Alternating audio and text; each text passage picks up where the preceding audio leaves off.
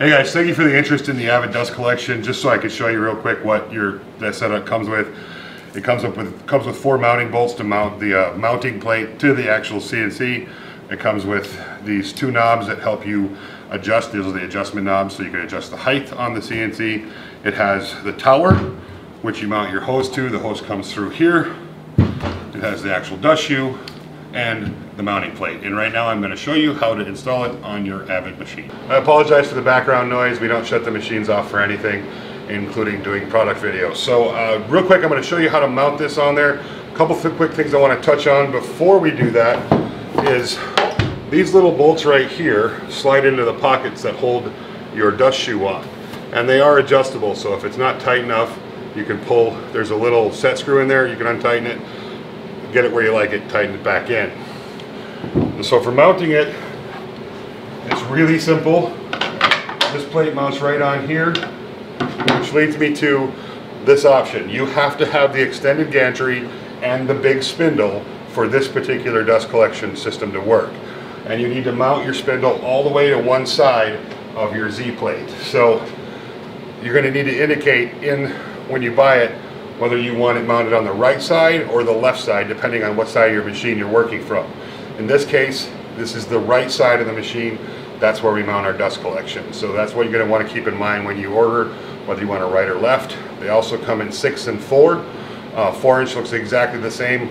The holes are a little smaller. That's it. Okay, so to mount it, the plate goes on right here. There's positions for the small bolts that go on the outside. These 4 bolts, or the 4 holes on the outside is where the small bolts go.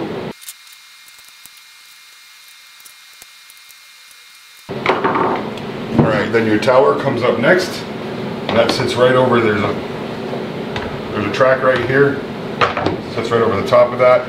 And then you're going to take your adjustment knobs. I call them the adjustment knobs because this is how you adjust the height on the machine. And tighten those in.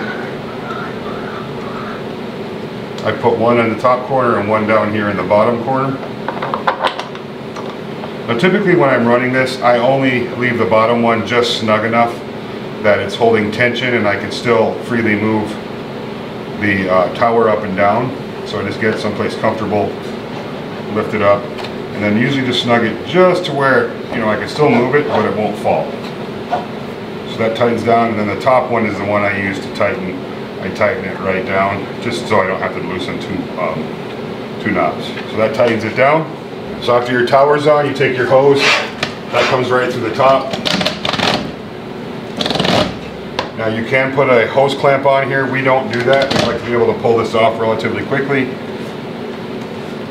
That's a pretty good fit, so we haven't needed to do that. And then your dust shoe locks in right there. You pull it tight, and that locks it in place. Now I can adjust the height simply by reaching back here and moving it up and down to the place I need it, and then locking it down. It's that simple. So the one thing I will mention, this is a 150-pound mag switch. It is not included in this kit. You'll have to order that separately, and I'll add a link below where you can get this. So that's it, guys. Super simple to install.